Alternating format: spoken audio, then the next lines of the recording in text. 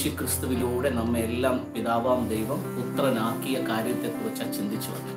കഴിഞ്ഞ ആഴ്ചയിൽ നമ്മൾ ഗലാത്യർ ലേഖനത്തിനെ ആസ്പദമാക്കിയിട്ട് ചിന്തിച്ചു. നിങ്ങൾക്ക് എല്ലാവർക്കും ഓർമ്മയുണ്ടെന്ന് ഞാൻ കരുതട്ടെ.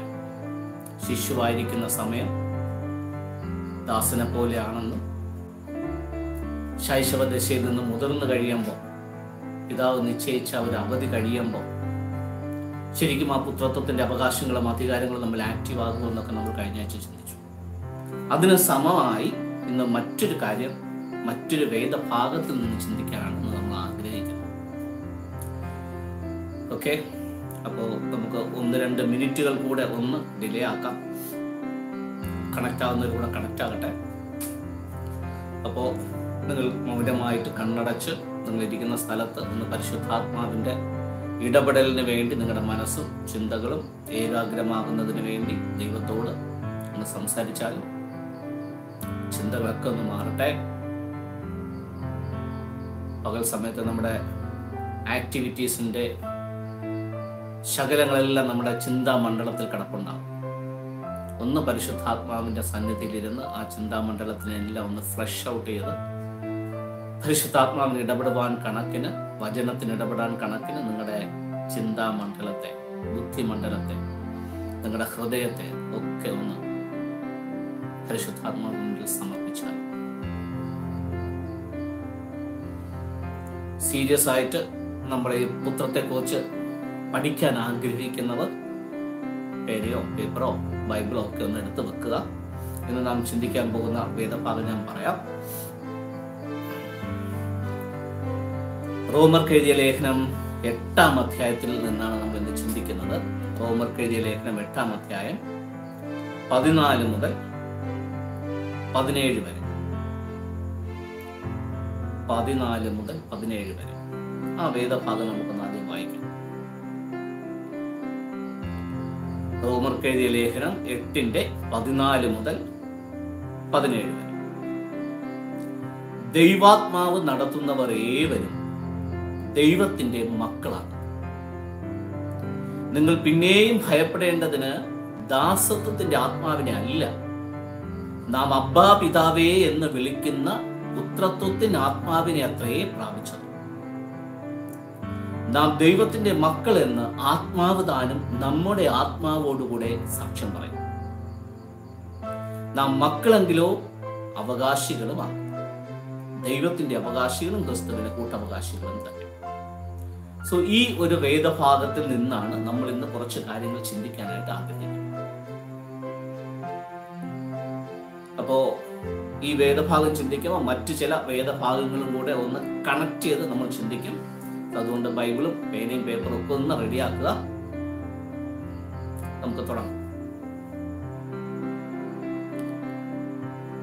ആദ്യത്തെ വാക്യം, ദൈവാത്മാവ് നടത്തുന്നവർ ഏവരും ദൈവത്തിന്റെ മക്കളാണ്. ദൈവാത്മാവ് നടത്തുന്നവർ ഏവരും ദൈവത്തിന്റെ മക്കളാണ്.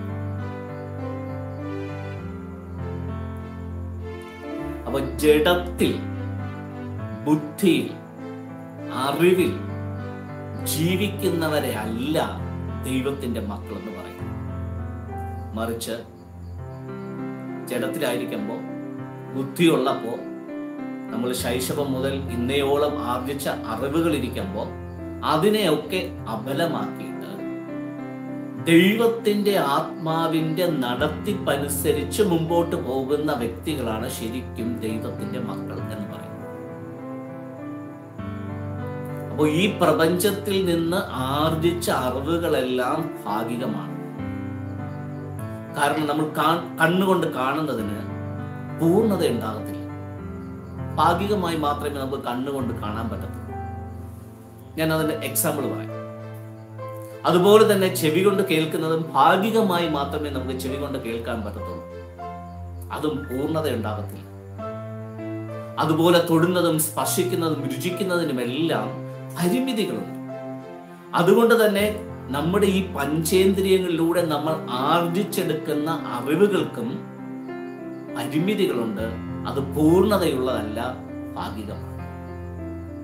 അങ്ങനെ ആർജിച്ചെടുക്കുന്ന അറിവുകളിൽ ജീവിക്കുന്ന മനുഷ്യനെ സംബന്ധിച്ചിടത്തോളം അവൻ ദൈവത്തിന്റെ തരത്തിൽ അല്ല ഒരിക്കലും ജീവിക്കുന്നത്. മറിച്ച് ആർജിച്ച ശകലങ്ങളായ ഭാഗികമായ അപൂർണതകളുള്ള അറിവിനെ ബേസ് ചെയ്തിട്ടാണ് നാം ജീവിക്കുന്നത്. ഞാൻ എക്സാമ്പിൾ പറയാമെന്ന് പറഞ്ഞല്ലോ. നമ്മളുടെ കണ്ണിന് ഒരു റേഞ്ചിലുള്ള കാര്യങ്ങൾ മാത്രമേ കാണാൻ പറ്റത്തുള്ളൂ.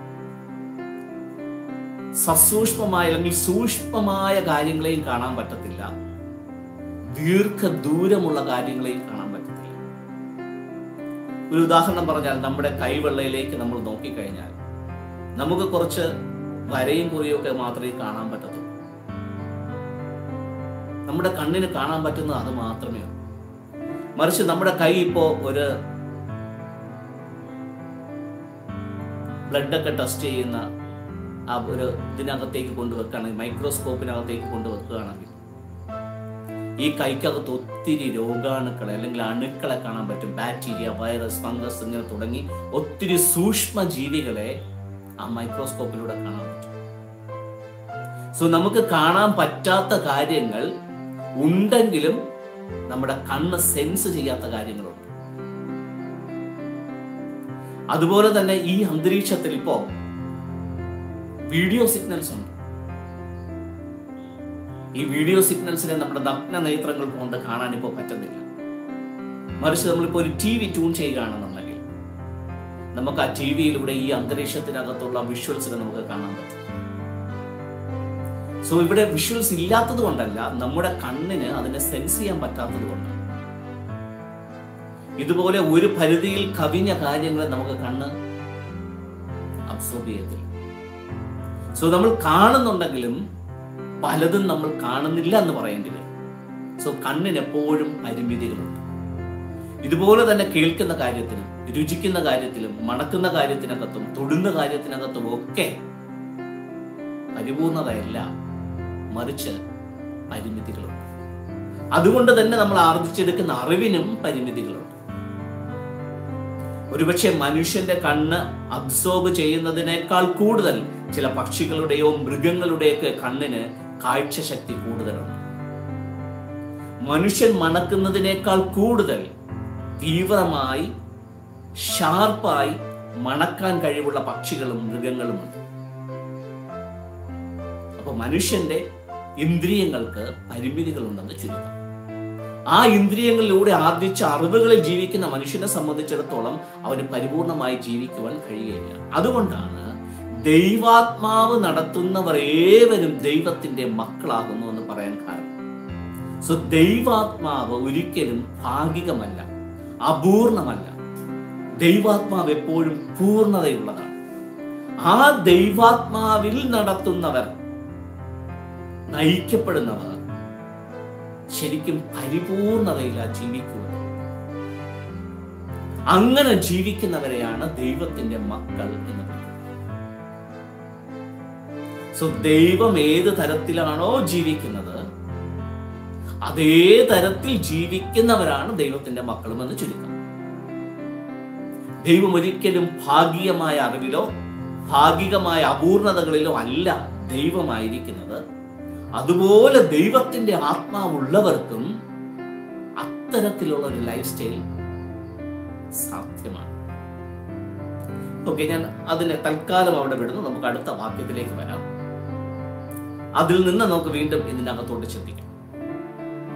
നിങ്ങൾ പിന്നെയും ഭയപ്പെടേണ്ടതിന്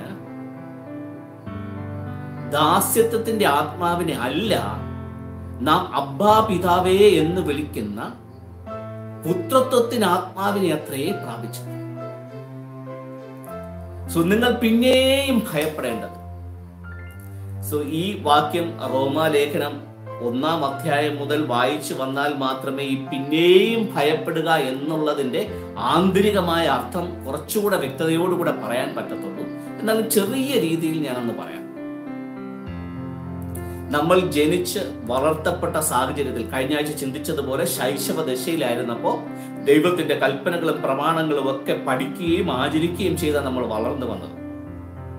ഒത്തിരി കൽപ്പനകളും ഉപകൽപ്പനകളും ഉണ്ടായിരുന്നു. സോ കൽപ്പനകൾ തെറ്റുമ്പോൾ നമ്മുടെ ഹൃദയത്തിനകത്തൊരു ഭാരം ഉണ്ടാകും, ഒരു വേദന ഉണ്ടാകും, ഒരു ഭയം ഉണ്ടാകും. അയ്യോ, ദൈവത്തിന്റെ കൽപ്പനകൾ ഞാൻ തെറ്റിച്ചല്ലോ.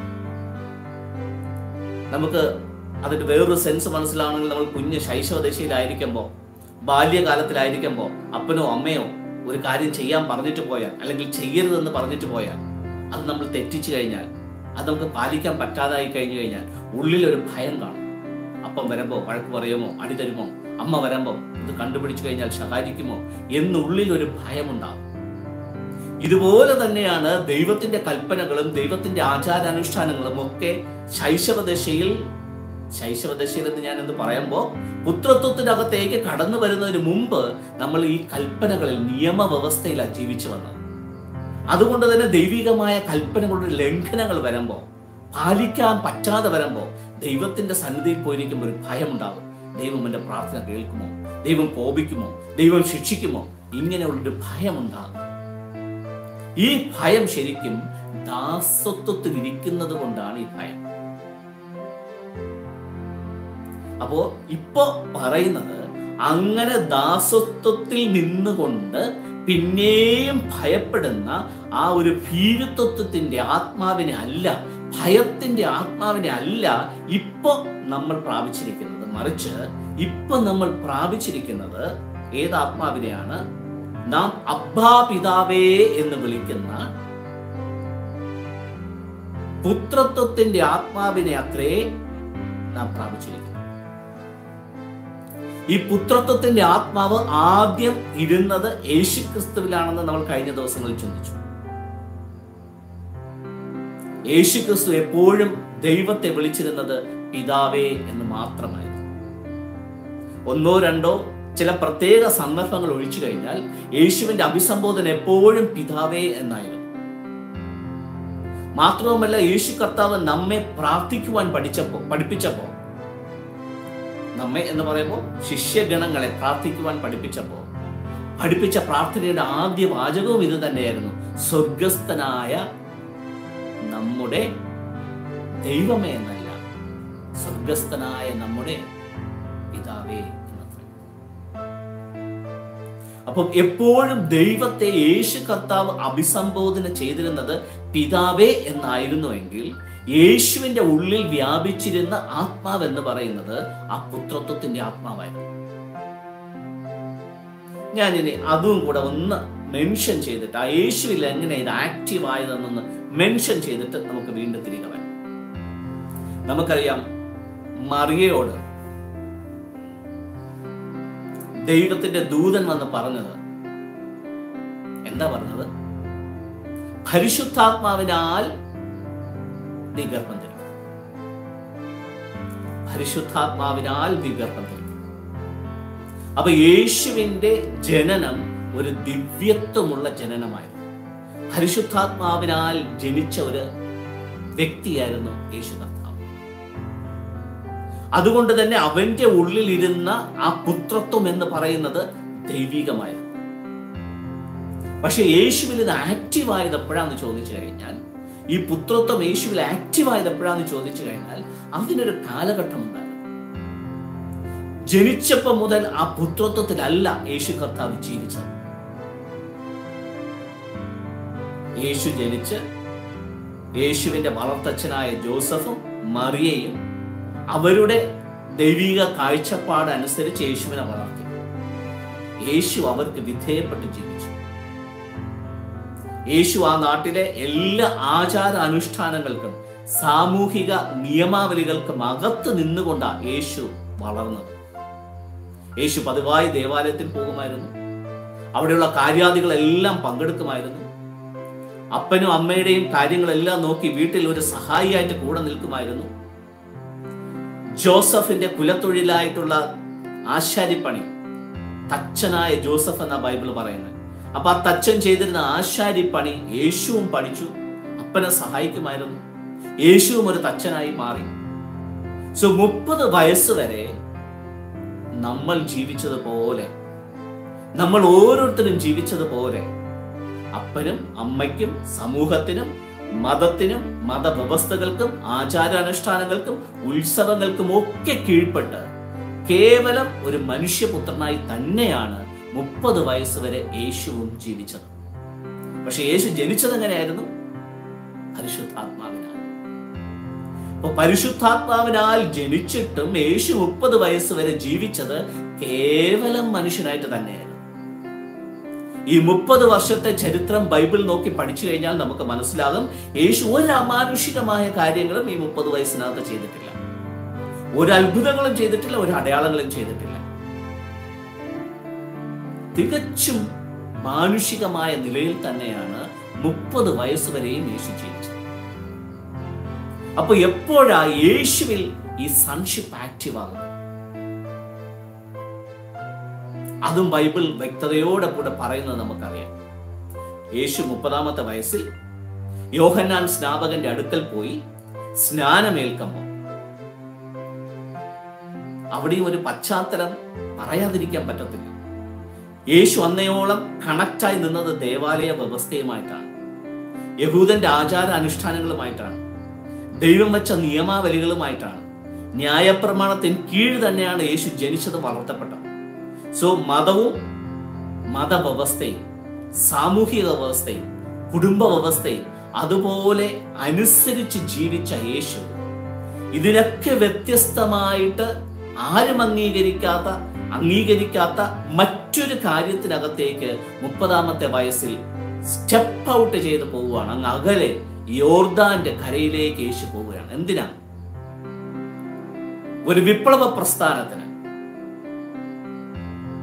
തന്റെ ലൈഫിനകത്തേക്ക് സ്വാഗതം ചെയ്യുവാൻ തക്കവണ്ണം യേശു അന്നേ വരെ ആചരിച്ചു വന്ന ആചാരാനുഷ്ഠാനങ്ങളെയും എല്ലാ പാരമ്പര്യ പിതൃ സംഹിതകളെയും ആ എല്ലാ സംഹിതകളെയും പൊട്ടിച്ചുകൊണ്ട് യേശു മറ്റൊരു വിപ്ലവകരമായ പ്രസ്ഥാനത്തിനകത്തേക്ക് ജോയിൻ ചെയ്യാൻ വേണ്ടിയിട്ട് കാലെടുത്ത് വെക്കുക.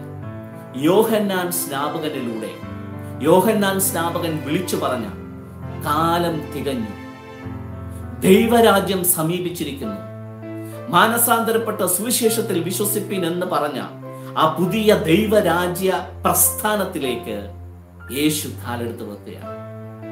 അപ്പൊ ദൈവരാജ്യത്തിന്റെ പ്രസ്ഥാനത്തിനകത്തേക്ക് കാലെടുത്ത് വെക്കുമ്പോൾ അതിനകത്തേക്കുള്ള എൻട്രി എന്ന് പറയുന്നത് സ്നാനം സ്വീകരിച്ചിട്ടേ അതിനകത്തേക്ക് എൻട്രി ഉള്ളൂ എന്നുള്ളത് കൊണ്ട്. കാരണം യോഹന്നാൻ സ്നാപകനാണ് ആ ദൈവരാജ്യത്തിന്റെ പ്രിപ്പറേഷൻ വർക്ക് ചെയ്യുന്നത്. ആ പ്രിപ്പറേറ്ററി വർക്കിനകത്തേക്ക് ഇൻവോൾവ് ചെയ്യാനായിട്ട് ഏതൊരു വ്യക്തിയും അകത്തേക്ക് പോകണമെന്നുണ്ടെങ്കിൽ യോഹന്നാൻ സ്നാപകൻ വച്ചിരിക്കുന്ന ജ്ഞാനസ്നാനം സ്വീകരിക്കണം. അങ്ങനെ യേശുവും യോഹന്നാൻ സ്നാപകനിലൂടെ തുടക്കം കുറിച്ച ദൈവരാജ്യത്തിന്റെ ആ പ്രസ്ഥാനത്തിനകത്തേക്ക് കാലെടുത്ത് വെക്കുവാൻ തക്കവണ്ണം അവന്റെ മതം വിലക്കുന്ന, ആചാരാനുഷ്ഠാനങ്ങൾ വിലക്കുന്ന, തത്വസംഹിതകൾ വിലക്കുന്ന പുതിയൊരു പ്രസ്ഥാനത്തിനകത്തേക്ക് യേശു കാലെടുത്ത് വെക്കുക. ചില തുടക്കങ്ങൾ അങ്ങനെ. ശൈശവം മുതൽ 30 വയസ്സ് വരെ യേശു മുതിർന്നു വന്ന ബാല്യപാഠങ്ങൾ നമ്മൾ കഴിഞ്ഞ ആഴ്ച ചിന്തിച്ചതുപോലെ രക്ഷകർത്താക്കന്മാർക്കും ഗൃഹവിചാരകന്മാർക്കും കീഴ്പ്പെട്ട 30 വയസ്സ് വരെ ജീവിച്ച യേശു ഇപ്പോൾ ദൈവത്തിന്റെ പുത്രത്വം ആക്റ്റീവ് ആകേണ്ട സമയം വന്നപ്പോൾ, ദൈവം നിശ്ചയിച്ച സമയപരിധി വന്നപ്പോൾ, കാലസമ്പൂർണത വന്നപ്പോൾ യേശു തനിയെ ആ ദൈവരാജ്യ വ്യവസ്ഥയിലേക്ക്, ആ ഒരു പുതിയ വിപ്ലവ പ്രസ്ഥാനത്തിനകത്തേക്ക് കാലെടുത്ത് വെക്കുകയാണ്. അങ്ങനെ യോർദാനിൽ യോഹന്നാൻ സ്നാപകന്റെ ആഭിമുഖ്യത്തിൽ യേശു ആ വിപ്ലവ പ്രസ്ഥാനത്തിനകത്തേക്ക് കണക്റ്റ് ആകുന്നതിന്റെ മുന്നോടിയായിട്ട് സ്നാനമേൽക്കും. അങ്ങനെ യോഹന്നാൻ സ്നാപകൻ യേശുവിനെ മനസ്സില്ലാ മനസ്സോടെ സ്നാനപ്പെടുത്തുമ്പോ സ്വർഗത്തിൽ നിന്ന് പരിശുദ്ധ ആത്മാവ് ദേഹരൂപത്തിൽ പ്രാവെന്ന പോലെ യേശുവിന്റെ ശരീരത്തിനകത്തേക്ക് ഇറങ്ങി.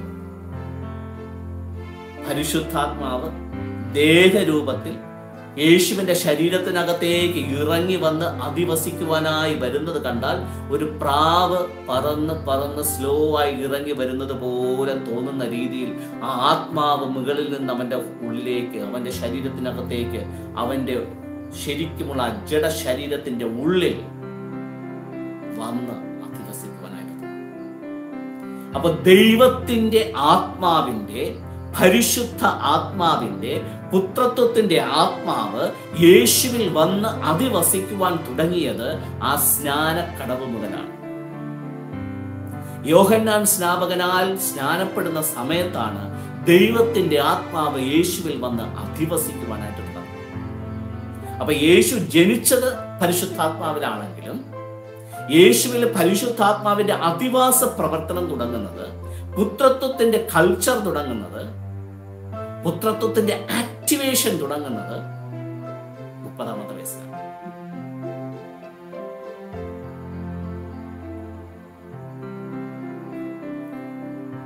ഇനി പുതിയ നിയമം നിങ്ങൾ പരിശോധിച്ചു കഴിഞ്ഞാൽ മത്തായി സുവിശേഷമാകട്ടെ, മർക്കോസിന്റെ സുവിശേഷമാകട്ടെ, ലുക്കോസിന്റെ സുവിശേഷമാകട്ടെ, യോഹന്നാന്റെ സുവിശേഷമാകട്ടെ, ലേഖനങ്ങളാകട്ടെ, നിങ്ങൾ സസൂക്ഷ്മം പരിശോധിച്ചു കഴിഞ്ഞാൽ യേശുവിന്റെ ജീവിതത്തിനകത്തുള്ള അമാനുഷികമായ കാര്യങ്ങളെല്ലാം, അത്ഭുതങ്ങളും അടയാളങ്ങളുമെല്ലാം യേശുവിൽ അധിവസിച്ച പരിശുദ്ധാത്മാവിൽ നിന്നുകൊണ്ടാണ് യേശു ചെയ്തത്. അന്ന് മുതലാണ് യേശുവിനകത്ത് ഈ അമാനുഷിക പ്രകൃതം വിസിബിൾ ആകുന്നത്. ദൈവരാജ്യ പ്രവർത്തനങ്ങൾ, മിനിസ്ട്രി സ്റ്റാർട്ട് ചെയ്യുന്നത് ഈ പരിശുദ്ധാത്മാവിന്റെ നിറവ്, അധിവാസം വന്നതിന് ശേഷമാണ്. സോ എപ്പോഴാണ് ദൈവിക പുത്രത്വം യേശുവിൽ ആക്റ്റീവായത് എന്ന് ചോദിച്ചാൽ 30-ാമത്തെ വയസ്സിൽ ആ സ്നാനപ്പെടുന്ന സമയം മുതലാണ് യേശുവിൽ ദൈവിക പുത്രത്വം ആക്റ്റീവാകുന്നത്.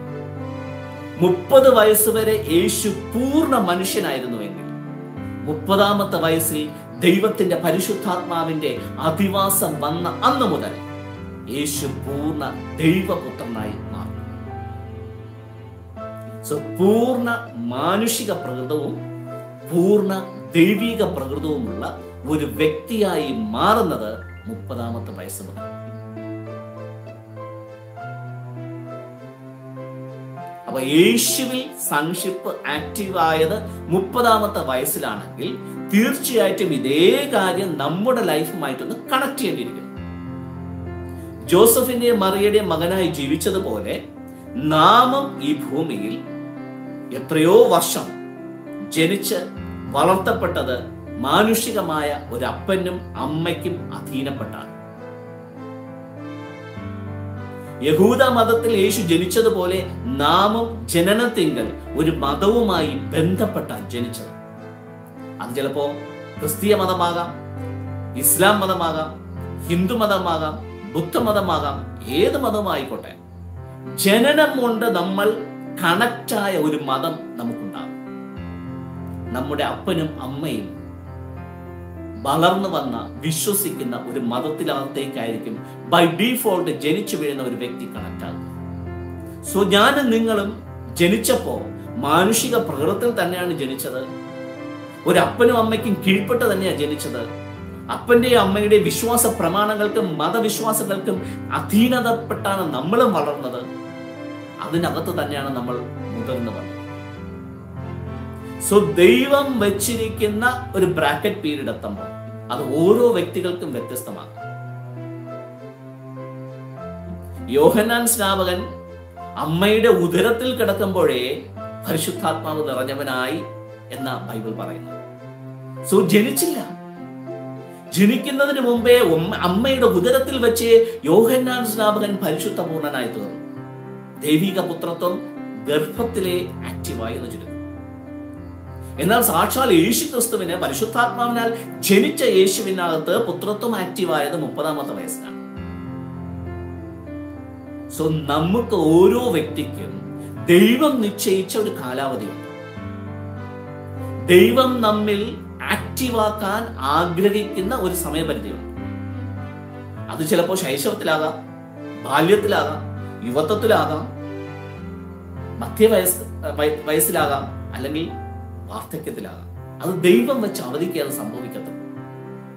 സോ ആ ദൈവം വെച്ച സമയപരിധിക്കകത്ത് ഒരു വ്യക്തിക്കകത്തേക്ക് പരിശുദ്ധ ആത്മാവിന്റെ അധിവാസം തുടങ്ങുന്ന അന്ന് മുതലാണ് മാനുഷിക പ്രകൃതത്തിൽ നിന്ന് ദൈവീക പ്രകൃതത്തിലേക്ക് ഒരു മനുഷ്യൻ ഷിഫ്റ്റ് ആകും. അപ്പൊ യേശുവിൽ 30-ാമത്തെ വയസ്സിൽ സംഭവിച്ച അതേ പ്രോസസ് ഇന്ന് ഈ ഭൂമിയിൽ ജീവിക്കുന്ന എല്ലാ മനുഷ്യരുടെയും ജീവിതത്തിനകത്ത് ഒരു സമയപരിധിയിൽ ദൈവം വെച്ചിട്ടുണ്ടെന്ന് ചുരുക്കം. അത് ദൈവത്തിന്റെ കൺട്രോളിൽ ഇരിക്കുന്ന കാര്യമാണ്, നമ്മുടെ കൺട്രോളിലുള്ള കാര്യമല്ല.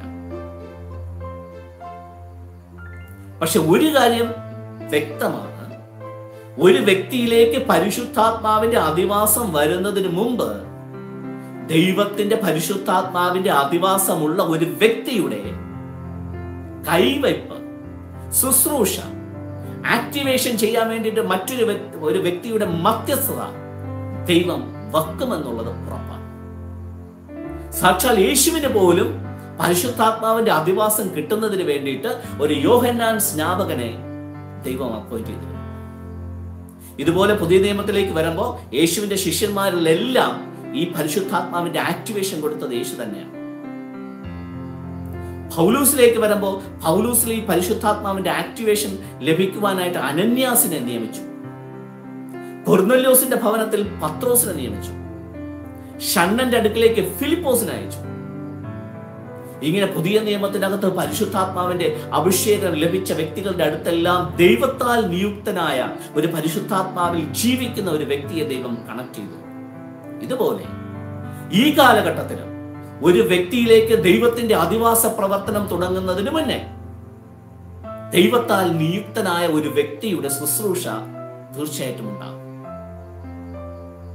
ആ വ്യക്തി അല്ല നിങ്ങൾക്ക് പരിശുദ്ധാത്മാവിന്റെ അനോയിന്റിംഗ് തരുന്നത്, ആ വ്യക്തിയുടെ ശുശ്രൂഷ ആവശ്യമാണ്. ആ സമയത്ത് ദൈവം തന്നെയാണ് തന്റെ ആത്മാവിനെ നിങ്ങളുടെ ഉള്ളിലേക്ക് പകരുവാൻ പോകുന്നത്. കാരണം അത് ദൈവത്തിന്റെ ആത്മാവാണ്. ആ വ്യക്തിയിലിരിക്കുന്ന ആത്മാവിന്റെ പകർച്ചയല്ല നിങ്ങളിലേക്ക് കിട്ടുന്നത്. ആ വ്യക്തിയുടെ ശുശ്രൂഷയിലൂടെ ദൈവം തന്നെ ദൈവത്തിന്റെ ആത്മാവിനെ നിങ്ങളിലേക്ക് പകരുകയാണ് ചെയ്യുന്നത്. യോഹന്നാൻ സ്നാപകനല്ല പരിശുദ്ധാത്മാവിനെ യേശുവിനകത്തേക്ക് കണക്ട് ചെയ്ത് കൊടുത്തത്. യോഹന്നാൻ സ്നാപകന്റെ ശുശ്രൂഷ സമയത്ത് ദൈവം തന്നെ തന്റെ ആത്മാവിനെ യേശുവിലേക്ക് അയക്കുകയാണ്. സോ ഇതുപോലെ നിങ്ങൾ പിന്നെയും ഭയപ്പെടേണ്ടതിന് ദാസത്വത്തിന്റെ ആത്മാവിനെ അല്ല. അപ്പൊ ഇന്നലെ വരെ നമ്മൾ ജീവിച്ചു വന്ന മാനുഷിക പ്രകൃതത്തിൽ അയ്യോ ദൈവമേ എന്തെങ്കിലും എനിക്ക് ജീവിക്കുവാനായിട്ട് നന്മകൾ തരണേ, തിന്മകൾ മാറ്റണമേ എന്നൊക്കെ യാചിച്ചു കൊണ്ടിരുന്ന ദാസത്വത്തിന്റെ ആത്മാവിനെ അല്ല ദൈവത്തിന്റെ നിയോഗ സമയത്ത് നമ്മുടെ ഉള്ളിലേക്ക് പകരപ്പെട്ടത്. അബ്ബാ പിതാവേ എന്ന് വിളിക്കുന്ന ആരെ അബ്ബാ പിതാവേ എന്ന് മുന്നേ വിളിച്ചുകൊണ്ടിരുന്നത്? സാക്ഷാൽ യേശു. സോ യേശു വിളിച്ചുകൊണ്ടിരുന്ന അതേ പുത്രത്വത്തിന്റെ ആത്മാവിനെ നമ്മുടെ ഉള്ളിലേക്കും ദൈവം അയച്ചു. പ്രാപിച്ചത് എന്നാണ് എഴുതിയിരിക്കുന്നത്. It's already happened. പ്രാപിച്ചത്. സോ ഓൾറെഡി നമുക്ക് ഈ ദൈവീക പുത്രത്വത്തിന്റെ ആത്മാവിനെ നാം പ്രാപിച്ചിരിക്കുക. നമ്മുടെ ഉള്ളിൽ അത് ഇരിക്കുക. അപ്പൊ ഞാൻ റിലേറ്റ് ചെയ്തത് ഇത്രയേ ഉള്ളൂ. 30-ാമത്തെ വയസ്സിൽ യേശുവിൽ വന്ന് ആക്റ്റീവായ അതേ ആത്മാവ് ഇന്ന് ഞാൻ ഈ സംസാരിക്കുന്ന സമയത്ത് ആഗ്രഹിക്കുന്ന വ്യക്തികളിലേക്ക് പിതാവ് കണക്റ്റാക്കി തരുവാൻ തക്കവണ്ണം പിതാവാം ദൈവം റെഡിയാണ്. നിങ്ങൾ റെഡിയാണോ എന്നുള്ളത് മാത്രമേ ഉള്ളൂ ക്വസ്റ്റ്യൻ. നിങ്ങൾ റെഡിയാണെന്നുണ്ടെങ്കിൽ ഈ സമയത്ത് പരിശുദ്ധ ആത്മാവിന്റെ ആക്ടിവേഷൻ നിങ്ങളുടെ ഉള്ളിൽ സംഭവിക്കും. അത് ദൈവത്തിന്റെ ആത്മാവ് ചെയ്യുക. പക്ഷെ ഇതിന്റെ അറിവ് നിങ്ങൾക്ക് ലഭിക്കുന്നതിന് വേണ്ടിയാണ് ഒരു വ്യക്തിയുടെ ശുശ്രൂഷ നിങ്ങൾക്ക് ആവശ്യമായിരിക്കും.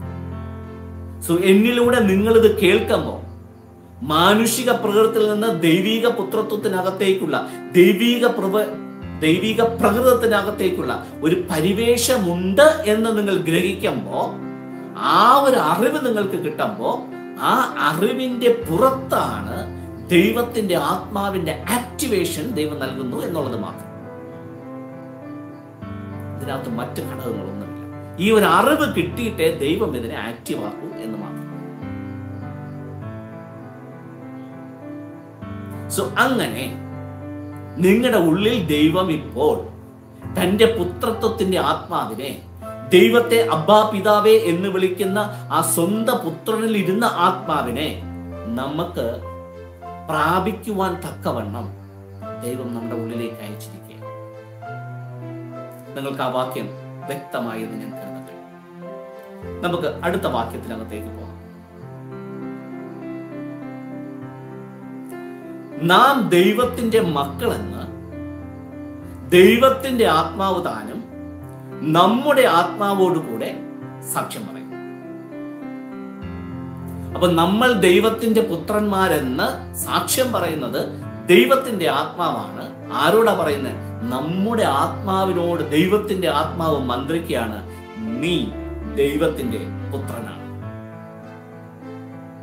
ഏതുപോലെ എന്ന് ചോദിച്ചു കഴിഞ്ഞാൽ, യേശു സ്നാനപ്പെടുന്ന സമയത്ത് പരിശുദ്ധ ആത്മാവ് ദേഹരൂപത്തിൽ പ്രാവെന്ന പോലെ അവന്റെ ഉള്ളിൽ ഇറങ്ങി വന്ന് അധിവസിച്ചതിന് ശേഷം സ്വർഗം തുറന്ന് ദൈവത്തിന്റെ ഒരു അരുളപ്പാടുണ്ടായി. ദൈവം പറഞ്ഞത് ഇങ്ങനെയാണ്, ഇവൻ എന്റെ പ്രിയപുത്രൻ, ഇവനിൽ ഞാൻ പ്രസാദിച്ചു. സോ ദൈവം തന്റെ ശബ്ദത്തിൽ പറഞ്ഞ ഈ സത്യം യേശുവിന്റെ ചെവിയിലേക്ക് മുഴങ്ങി. സോ ആത്മാവ് വന്ന് അധിവസിച്ചത് മാത്രമല്ല, അടുത്ത ഘട്ടത്തിൽ ദൈവം ഒരു ഡിക്ലറേഷൻ യേശുവിന്റെ കേൾവിക്ക് വേണ്ടി, അറിവിന് വേണ്ടി ദൈവം ഒരു ശബ്ദം കൂടെ കൊടുത്തു. എന്താ? നീ എന്റെ പ്രിയപുത്രൻ. ഇന്നലെ വരെ യേശു ജീവിച്ചത് ജോസഫിന്റെ മകനായിട്ടാണ്. ഇന്നലെ വരെ യേശു ജീവിച്ചത് മറിയയുടെ മകനായിട്ടാണ്. സോ യേശുവിന്റെ ഇന്റലക്ച്വൽ സിസ്റ്റത്തിനകത്തിരിക്കുന്നത് ഞാൻ ജോസഫിന്റെ മകനാണ്, ഞാൻ മറിയയുടെ മകനാണ്, ഞാൻ മനുഷ്യപുത്രനാണ് എന്നുള്ള അറിവാണ് യേശുവിന്റെ ആക്റ്റീവ് മൈൻഡിൽ ഇരിക്കുന്നത്. അൺകോൺഷ്യസിനകത്ത്, ഉബോധ മനസ്സിനകത്ത് ചിലപ്പോൾ ഉണ്ടാകും ഞാൻ ദൈവത്തിന്റെ മകനാണ്. പക്ഷെ ആക്റ്റീവ് മൈൻഡിനകത്ത് യേശുവിന്റെ ശരിക്കുമുള്ള ചിന്താഗതി ഞാൻ ജോസഫിന്റെയും മറിയയുടെയും മകനായ മാനുഷിക പ്രകൃതമുള്ള ഒരു വ്യക്തി ആണ്. അതുകൊണ്ട് യേശുവിന്റെ ലൈഫ് സ്റ്റൈലും മാനുഷിക പ്രകൃതിയിൽ തന്നെയായിരുന്നു. പക്ഷെ 30-ാമത്തെ വയസ്സിൽ പരിശുദ്ധ ആത്മാവ് അവന്റെ മേൽ വന്ന് അധിവസിച്ചതിനോടൊപ്പം അവനൊരു അറിവ് കിട്ടി. അവന്റെ ആക്റ്റീവ് മൈൻഡിനകത്തേക്ക് ദൈവാത്മാവ് സംസാരിച്ചു, നീ ജോസഫിന്റെ അല്ല, നീ മറിയയുടേതല്ല, നീ എന്റെ പ്രിയപുത്രൻ. സോ ഈ അറിവ് യേശുവിന്റെ ചെവിയിലേക്ക് വീഴുമ്പോൾ യേശുവിന്റെ active മൈൻഡിനകത്ത് yes, I am son of God, ദൈവിക പുത്രത്വത്തിന് ഉടമയാണ് ഞാൻ എന്നുള്ള ആ ഒരു തിരിച്ചറിവ് യേശുവിന്റെ ആക്റ്റീവ് മൈൻഡിൽ സജ്ജമായി. സോ ഇതുപോലെ ഈ വാക്യത്തിനകത്ത് ഇപ്പോൾ നമ്മൾ വായിച്ചു, അബ്ബാ പിതാവേ എന്ന് വിളിക്കുന്ന പുത്രത്വത്തിന്റെ ആത്മാവ് എന്നിൽ കർത്താവ് കണക്ട് ചെയ്തിരിക്കുക എന്ന് വായിച്ചതിനോടൊപ്പം നമ്മുടെ ആക്റ്റീവ് മൈൻഡിനകത്തേക്ക് മറ്റൊരു കാര്യം ദൈവത്തിന്റെ ഭാഗത്തു നിന്നുണ്ടാകുന്നത് എന്താണെന്ന് ചോദിച്ചു കഴിഞ്ഞാൽ, ദൈവത്തിന്റെ ആത്മാവ് നമ്മുടെ ആത്മാവോടുകൂടെ സാക്ഷ്യം പറയുകയാണ്. എൻ്റെ ഇന്റലക്ച്വൽ സിസ്റ്റത്തിനകത്തോട്ടല്ല, എൻ്റെ ബുദ്ധിയിലോട്ടല്ല, എൻ്റെ അറിവിനകത്തേക്കുമല്ല, ശരിക്കും എൻ്റെ ആത്മാവിൽ പെർമനന്റ് ആയിട്ട് ദൈവം ഒരു ആക്ടിവേഷൻ വെക്കുന്നത്. ദൈവത്തിന്റെ ആത്മാവ് പറയുക, എൻ്റെ ആത്മാവോടുകൂടെ നീ എൻ്റെ മകൻ, നാം ദൈവത്തിന്റെ പുത്രനാണ് എന്ന് ദൈവത്തിന്റെ ആത്മാവ് എൻ്റെ ആത്മാവോടുകൂടെ സാക്ഷ്യം പറയും. ഏതുപോലെ? യേശുവിനോട് അന്ന് പിതാവ് സംസാരിച്ചതുപോലെ ഇന്ന് പരിശുദ്ധാത്മാവ് എൻ്റെ ആത്മാവോടുകൂടെ സംസാരിക്കുക. ഞാൻ കേവലം ഒരു മനുഷ്യന് പറഞ്ഞതല്ല,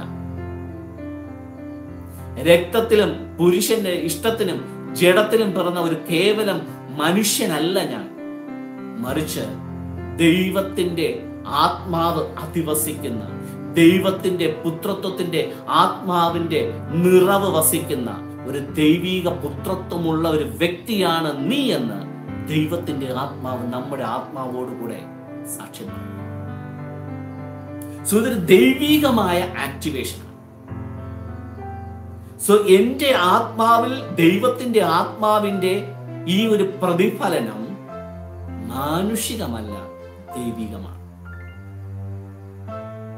അതിന്റെ ആക്ടിവേഷൻ ഒരു പ്ലാറ്റ്ഫോം ദൈവം മാനുഷികമായി സെറ്റ് ചെയ്താലും ഇത് സംഭവിക്കുന്നത് മാനുഷികമായല്ല, ആത്മീകമായാണ്. സോ രണ്ട് കാര്യങ്ങൾ യേശുവിന്റെ ജീവിതത്തിനകത്ത് ഉണ്ടായിരുന്ന അതേ കാര്യം നമ്മുടെ ലൈഫിനകത്ത് ഇപ്പൊ സംഭവിക്കുന്നത്, യേശു വിളിച്ച പിതാവാം ദൈവത്തെ അപ്പ എന്ന് വിളിച്ച, പിതാവേ എന്ന് വിളിച്ച പുത്രത്വത്തിന്റെ ആത്മാവിനെ എന്നിൽ ആക്റ്റീവാക്കി ദൈവത്തിന്റെ ആത്മാവ് എന്റെ ആത്മാവോടുകൂടെ സാക്ഷ്യം പറയുന്നു, നീ ഇനി മനുഷ്യപുത്രനല്ല, നീ ഇനി കേവലം മനുഷ്യനല്ല, നീ ഇനി ദൈവത്തിന്റെ പുത്രനാണ്. എന്റെ ആത്മാവാണ് നിന്റെ ഉള്ളിലിരിക്കുന്നത്. സോ ഇത് ആത്മാവിൽ കേട്ട് ആക്റ്റീവ് മൈൻഡിനകത്തേക്ക് ഈ സത്യത്തെ ആക്റ്റീവാക്കുന്ന, എനേബിൾ ചെയ്യുന്ന ഒരു വ്യക്തിയെ സംബന്ധിച്ചിടത്തോളം ഇനി നാം ജീവിക്കാൻ പോകുന്നത് മാനുഷിക പ്രകൃതത്തിലല്ല. പരിശുദ്ധാത്മാവിന്റെ നിറവ് വന്നപ്പോ യേശുവിൽ സംഭവിച്ചതുപോലെയുള്ള ഒരു വിപ്ലവകരമായ മാറ്റം, അമാനുഷികമായ മാറ്റം നമ്മിൽ ഓരോരുത്തരിലും സംഭവിക്കും. രോഗികൾ സൗഖ്യമാകും, കാറ്റും കടലും അനുസരിക്കും. ദൈവിക പുത്രത്വത്തിന് മുമ്പിൽ കീഴ്പ്പെടാതെ ഒന്നും ഭൂമിയിലില്ല. സകലത്തെയും വാഴുവാനും ഭരിക്കുവാനും പരിരക്ഷിക്കുവാനും ദൈവം നൽകിയ അധികാരങ്ങളും അവകാശങ്ങളും ഈ പുത്രത്വത്തിനകത്തു നിന്ന് എന്നിൽ ആക്റ്റീവാണ്. അതാ നമ്മൾ ഇനി അടുത്ത് കാണാം. സോ ദൈവിക പുത്രത്വം എന്ന് പറഞ്ഞ് നമ്മിൽ ആക്റ്റീവാക്കി തന്ന ഈ ആത്മാവ് ശരിക്കും എന്തിനാന്ന് ചോദിച്ചു കഴിഞ്ഞാൽ, മാനുഷിക പ്രകൃതത്തിൽ ഇനി ജീവിക്കാനല്ല, ദൈവിക പ്രകൃതത്തിൽ ജീവിക്കാൻ വേണ്ടി. യേശു കർത്താവ് അങ്ങനെ 3.5 വർഷം ദൈവിക പുത്രത്വത്തിനകത്ത്, അധികാരത്തിനകത്ത് ജീവിച്ച് ഒരു മാതൃക കാണിച്ചു. ശിഷ്യന്മാരും ആ പരിശുദ്ധാത്മാവ് ലഭിച്ചതിന് ശേഷം യേശു ചെയ്തതിനേക്കാൾ 10 മടങ്ങ് അത്ഭുതങ്ങളും അമാനുഷികമായ കാര്യങ്ങളും ചെയ്ത് അപ്പോസ്തലന്മാരുടെ പ്രവർത്തികൾ എന്ന് പറയുന്ന ഒരു പുസ്തകം നമ്മുടെ മുമ്പിലേക്ക് എടുത്തു വെച്ചിട്ടുണ്ട്. സുവിശേഷങ്ങൾ 4 യേശുവിന്റെ അത്ഭുതങ്ങളാണെങ്കിൽ, അപ്പോസ്തല പ്രവർത്തികൾ എന്ന് പറയുന്ന പുസ്തകത്തിനകത്ത് യേശു ചെയ്ത അത്ഭുതങ്ങളല്ല എഴുതിയിരിക്കുന്നത്, അപ്പോസ്തലന്മാർ ചെയ്ത അത്ഭുത പ്രവർത്തികളാണ്.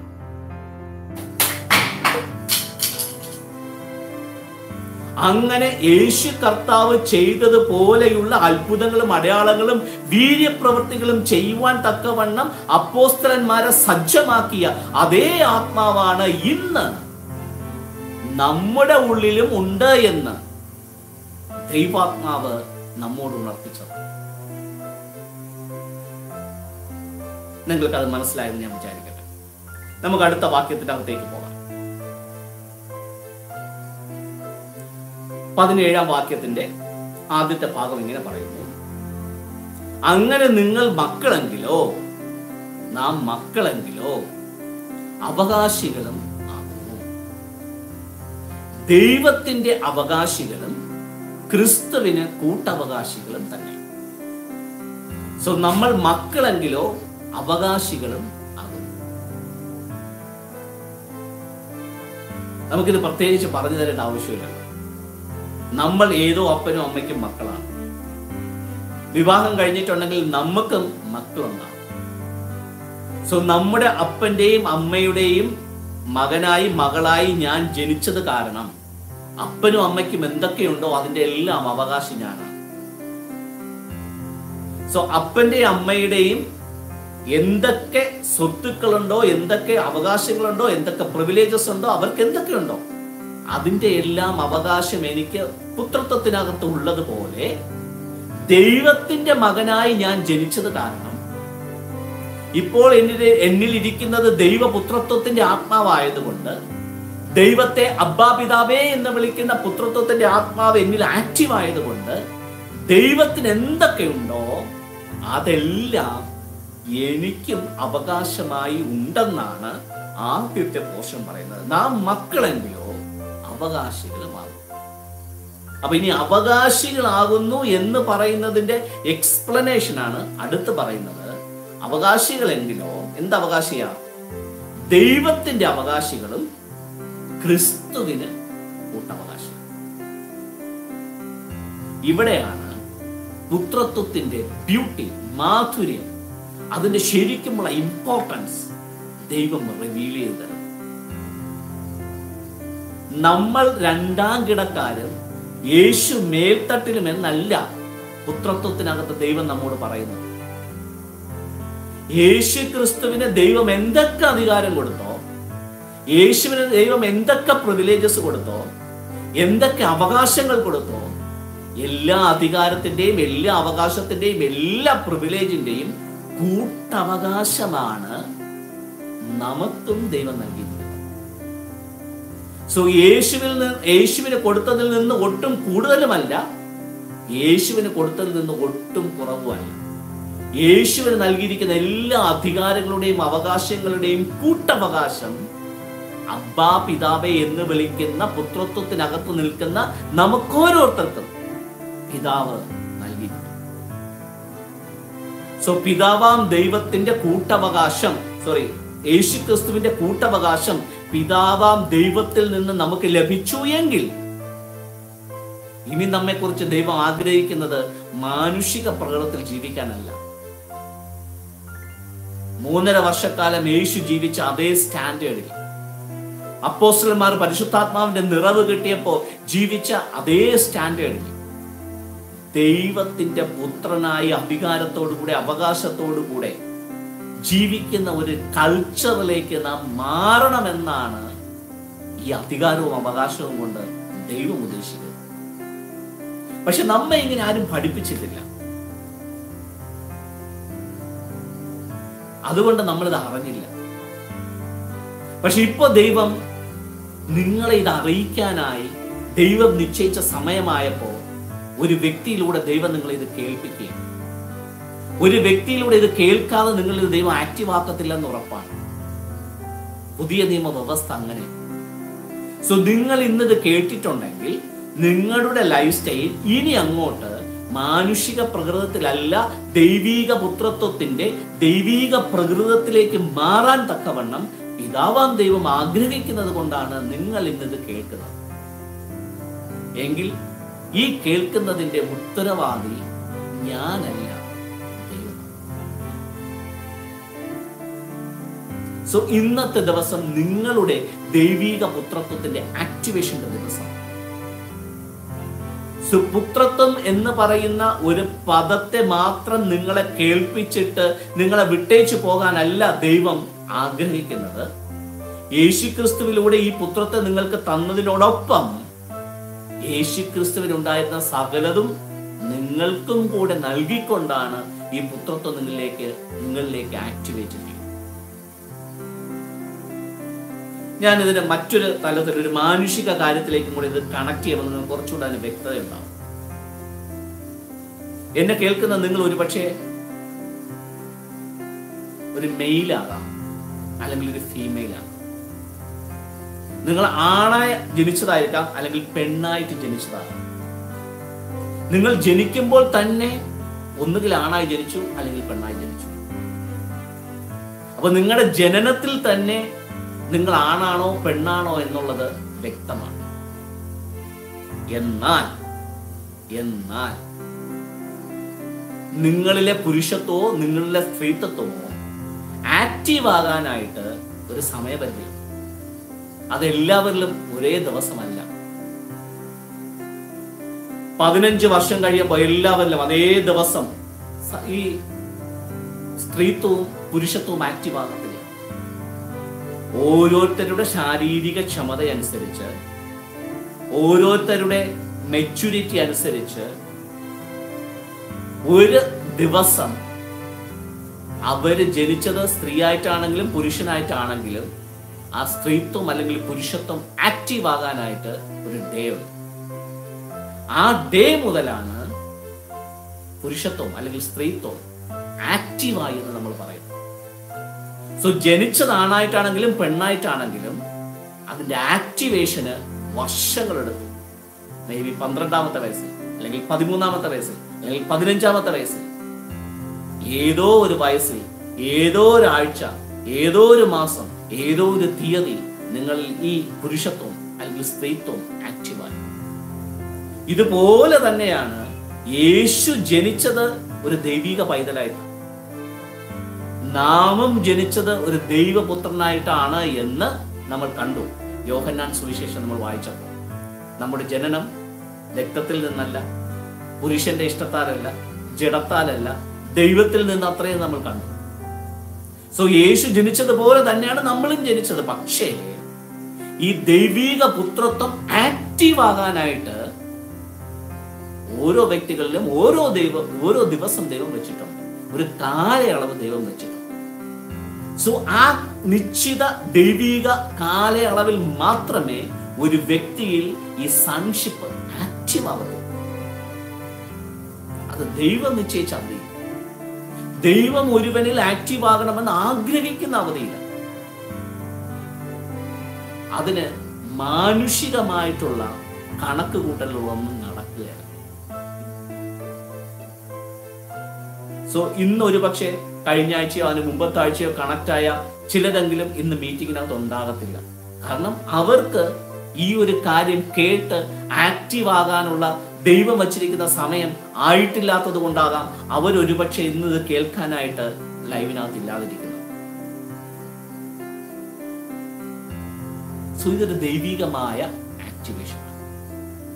സോ ഒരു പുരുഷൻ അല്ലെങ്കിൽ ഒരു സ്ത്രീ അവർ ജനിച്ചത് പുരുഷനായിട്ടോ സ്ത്രീയായിട്ടോ ആണെങ്കിൽ കൂടെ ഒരു പ്രായപരിധി കഴിയുമ്പോഴാണ് ആക്ടിവേഷൻ അവരിൽ സംഭവിക്കുന്നു എന്ന് പറയുന്നത് പോലെ എല്ലാ മനുഷ്യരും ജനിക്കുന്നത് ദൈവിക പുത്രത്വത്തിനകത്താണെങ്കിലും ആ ദൈവിക പുത്രത്വം അവരിൽ ആക്റ്റീവ് ആകാനായി ദൈവം നിശ്ചയിച്ചിരിക്കുന്ന ഒരു സമയത്ത് മാത്രമേ അത് അവരിൽ ആക്റ്റീവ് ആകൂ. സോ ഇന്ന് നിങ്ങളുടെ ലൈഫിനകത്ത് ഇത് ആക്റ്റീവ് ആകാൻ ദൈവം നിശ്ചയിച്ചിരിക്കുന്ന ഒരു സമയമായി. അതുകൊണ്ടാണ് നിങ്ങൾ ഇത് കേൾക്കുന്നത്. സോ ഇത്രയും കാര്യങ്ങളാണ് ഞാൻ ഇന്ന് നിങ്ങളുമായിട്ട് പങ്കുവയ്ക്കാൻ ആഗ്രഹിച്ചത്. സോ ഇന്ന് ഇത്രയും മതി. ഇന്ന് ശരിക്കും പറഞ്ഞു കഴിഞ്ഞാൽ വളരെ ഇമ്പോർട്ടൻ്റ് ആയിട്ടുള്ള ഒരു ദിവസമാണ്. കാരണം നിങ്ങളൊരു സ്ത്രീയാണെങ്കിൽ നിങ്ങൾ മെച്യൂർ ആയിട്ടുള്ള ആ ഒരു സമയം നിങ്ങൾക്ക് ഓർമ്മയുണ്ടാവും. നിങ്ങളൊരു പുരുഷനാണെങ്കിൽ നിങ്ങൾ മെച്യൂർ ആയിട്ടുള്ള ഒരു സമയം നിങ്ങൾക്ക് ഓർമ്മയുണ്ടാവും. ഒരു ഡേ നിങ്ങളുടെ ലൈഫിനകത്ത് ഉണ്ടായിരുന്നു. സോ ഇതുപോലെ നിങ്ങളുടെ ദൈവിക പുത്രത്വം ആക്റ്റീവായ ഒരു ഡേ ആണ് ഇന്നത്തെ ഡേ. ഇന്നത്തെ ഡേക്ക് ഒരു പ്രത്യേകതയാണ്. നിങ്ങളുടെ ജീവിതത്തെ സംബന്ധിച്ചിടത്തോളം ഇത് ഏറ്റവും പ്രീഷ്യസ് ആയിട്ടുള്ള സ്പെഷ്യൽ ആയിട്ടുള്ള ഒരു ഡേ ആണ്. മാനുഷിക പ്രകൃതത്തിൽ നിന്ന് ദൈവിക പുത്രത്വത്തിനകത്തേക്കുള്ള ദൈവിക പ്രകൃതത്തിനകത്തേക്കുള്ള ഒരു പരിവേഷത്തിന്റെ ആക്ടിവേഷൻ ഡേ ആണ് നിങ്ങളുടെ ജീവിതത്തിലെ ഇന്നത്തെ ഡേ. സോ നമ്മൾ അടുത്ത ആഴ്ച ഈ പുത്രത്വം ആക്റ്റീവ് ആയതിനു ശേഷം യേശുവിൽ സംഭവിച്ച പരിണാമം എന്തായിരുന്നു, യേശുവിന്റെ ലൈഫിനകത്തുനിന്ന് ഈ മാനുഷിക പ്രകൃതത്തിൽ നിന്ന് ദൈവിക പ്രകൃതത്തിനകത്തേക്കുള്ള ഒരു സ്വിച്ച് ഓവർ ടൈം ഉണ്ട്, ഒരു ട്രാൻസിഷൻ ടൈം ഉണ്ട്. അതെങ്ങനെയാണ് യേശുവിന്റെ ലൈഫിനകത്ത് സംഭവിച്ചത് എന്ന് നമുക്ക് നോക്കുമ്പോൾ നമ്മുടെ ലൈഫിനകത്തും അതെങ്ങനെയായിരിക്കും എന്നുള്ളത് നമുക്കൊന്ന് കാണാൻ പറ്റും. സോ പുത്രത്വത്തിനകത്ത് നിന്ന് അതിന്റെ ആക്ടിവേഷൻ നമ്മുടെ ലൈഫിനകത്തേക്ക് വരുന്നതിന് വേണ്ടി ഏത് തരത്തിലാണ് അത് സംഭവിച്ചതെന്ന് യേശുവിന്റെ ലൈഫും അത് കഴിഞ്ഞ് നമ്മുടെ ലൈഫും കൂടെ കണക്ട് ചെയ്ത് നമ്മൾ അടുത്ത ആഴ്ച ചിന്തിക്കും. ഓക്കെ. സോ ഇന്ന് പരിശുദ്ധാത്മാവ് നിങ്ങളോട് വ്യക്തമായി, സ്പഷ്ടമായി, ആഴത്തിൽ, വളരെ ഗൗരവമായി ഇടപെട്ടു എന്ന് ഞാൻ വിശ്വസിക്കുന്നു. സോ ഇന്ന് നിങ്ങളിലേക്ക് ആക്റ്റീവായി കിട്ടിയ പരിശുദ്ധാത്മാവിന്റെ അധിവാസ പ്രവർത്തനത്തിൽ നിന്നുള്ള പുത്രത്വം തുടർന്ന് അങ്ങോട്ട് ആക്റ്റീവായി മുമ്പോട്ട് പോകുവാൻ തക്കവണ്ണം അതേ പരിശുദ്ധാത്മാവ് നിങ്ങളെ സഹായിക്കട്ടെ. എല്ലാവരെയും അത്തരത്തിൽ പരിശുദ്ധാത്മാവ് മുദ്രയിട്ട് കാക്കട്ടെ എന്നുള്ള പ്രാർത്ഥനയോടുകൂടെ, ബ്ലെസ്സിങ്ങോടുകൂടെ ഞാൻ ഇന്നത്തെ ലൈവ് കണ്ടുകൊള്ളു.